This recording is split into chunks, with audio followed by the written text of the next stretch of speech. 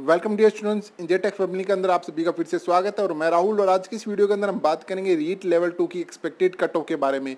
साथ में मैं आपको इसमें सब्जेक्ट वाइज जितने भी हमारे सब्जेक्ट है उसके हिसाब से आपको कट ऑफ बताऊंगा, और कैटेगरी वाइज भी आपको इसके अंदर कट ऑफ बताऊंगा।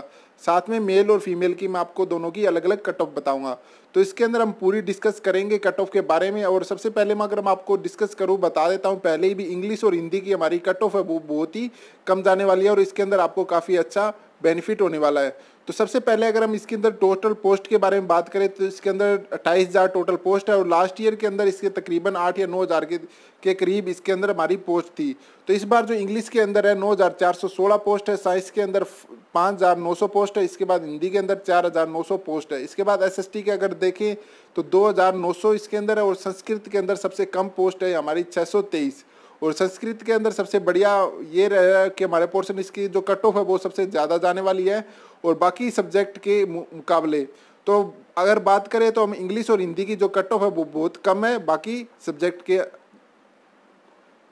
हिसाब से। इसके बाद अगर हम बात करें तो इसके अंदर हम बात करेंगे नॉन टीएसपी के बारे में। ठीक है, तो चलो शुरू करते हैं इस वीडियो को और बढ़ते हैं हमारे इंपॉर्टेंट टॉपिक्स की तरफ। तो सबसे पहले अगर हम बात करेंगे इसके अंदर हिंदी के बारे में, तो सबसे पहले हम हिंदी के बारे में कट ऑफ के बारे में बात करते हैं। तो हिंदी के अंदर मैंने आपको बताया है कि भाई 4,900 इसके अंदर हमारे टोटल पोस्ट है।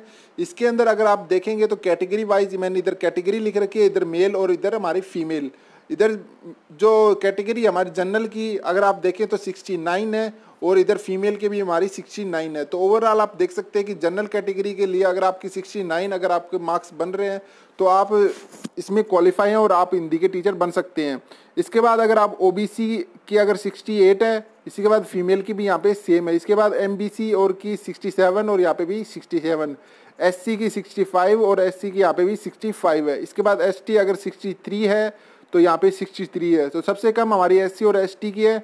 अगर फिर भी अगर जनरल की देखें तो 69 हमारी कमी है। तो हिंदी के अंदर आप देख सकते हैं भी 39,000 हमारी पोस्ट है, 3900 हमारी पोस्ट है, और यहाँ पे अगर आपकी जो कट ऑफ है अगर 69% अगर आती है मेल और फीमेल की तो आपको यहाँ पे सिलेक्शन हो जाएगा। इसके बाद नेक्स्ट अगर हम सब्जेक्ट के बारे में बात करें संस्कृत के बारे में, तो आप यह देख सकते हैं जनरल की 73 जा रही है। मैंने आप सभी से पहले भी बताया था भी जो संस्कृत है इसके अंदर 623 ही पोस्ट हमारी सिर्फ बची है। ठीक है, तो इसके अंदर अगर जनरल की बात करें तो 73 और फीमेल के भी 73 है, सेम है। इसके बाद ओबीसी की 72 और यहाँ पे भी 72, एमबीसी की हमारी 71 और फीमेल की भी 71। इसके बाद एससी कैटेगरी की 69 और यहाँ पे भी 69, और एसटी कैटेगरी के अंदर थोड़ा चेंज है, यहाँ पे मेल की है 67 और फीमेल की है 65%। ठीक है, इसके बाद जो नेक्स्ट सब्जेक्ट के अगर बारे में बात करें तो हमारा है एसएसटी के बारे में। एसएसटी के अंदर हमारी 2900 पोस्ट हमारी यहाँ पे बची हुई है, मतलब 2900 पोस्ट आपको यहाँ पे मिलेगी। ठीक है, इसके अंदर अगर जनरल की कैटेगरी की अगर 74 है और फीमेल की 73 है, तो यहाँ पे हमारे सेकंड अगर हाईएस्ट कट ऑफ देखें तो हमारी एसएसटी की ही है। इसके बाद ओबीसी की अगर आप चेक करें तो 71 और यहाँ पे 70। इसके बाद एमबीसी की 69 और यहाँ पे भी 69, और एससी की 68 और एसटी की 66 और 66 यहाँ पे कट ऑफ है। इसके बाद अगर नेक्स्ट अगर हम बात करें इंग्लिश के बारे में, तो मैंने आपको बताया कि इंग्लिश और हिंदी की सबसे कम कट ऑफ जाने वाली है। तो यहाँ पे आप देख सकते हैं साफ साफ कि भी इंग्लिश की 64 है और फीमेल के लिए 63 कट ऑफ है जनरल कैटेगरी के लिए।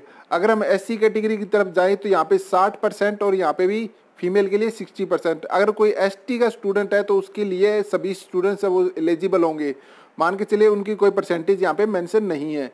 इसके बाद अगर हम नेक्स्ट बढ़ें साइंस और मैथ की तरफ, तो यहाँ पे हमारा जो लास्ट आता है साइंस और मैथ, तो यहाँ पे जो जनरल की अगर इसके अंदर पोस्ट की बात करें तो 5,900 पोस्ट है हमारी इसके अंदर, और जो जहाँ पे जनरल की 72% कट ऑफ, और इसके बाद फीमेल की 71% यहाँ पे कट ऑफ है। इसके बाद ओबीसी की अगर आप नोटिस करेंगे तो 70 और फीमेल की 69। इसके बाद एससी कैटेगरी का अगर आप देखेंगे तो 66 और 65, और एसटी की 64 और 62 यहाँ पे कट ऑफ जा रही है यहाँ पे। तो ये जितनी भी मैंने आपको कट ऑफ बताई है ये एक्सपेक्टेड कट ऑफ है। अप्रोक्सीमेटली इसके अंदर अगर +5 या ±5 हो सकता है, इससे ज़्यादा इसके अंदर कोई चेंजेज होने वाले नहीं है।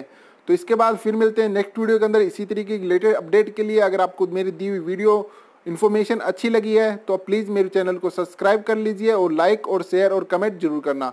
फिर मिलते हैं नेक्स्ट वीडियो के अंदर जल्दी।